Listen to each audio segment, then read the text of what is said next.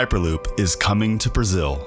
Hyperloop TT just released South America's first Hyperloop Feasibility study, analyzing the connection of Porto Alegre to Caxias do Sul. A 137-kilometer journey completed in less than 20 minutes that could facilitate up to 13.6 million trips by 2030. Generating more than 3 times the required energy for annual operations, the system has the potential to replace more than 95 million tons of CO2. Hyperloop travel will redefine life in the Brazilian tourist region, creating tens of thousands of jobs and spurring billions of dollars of growth in regional property value.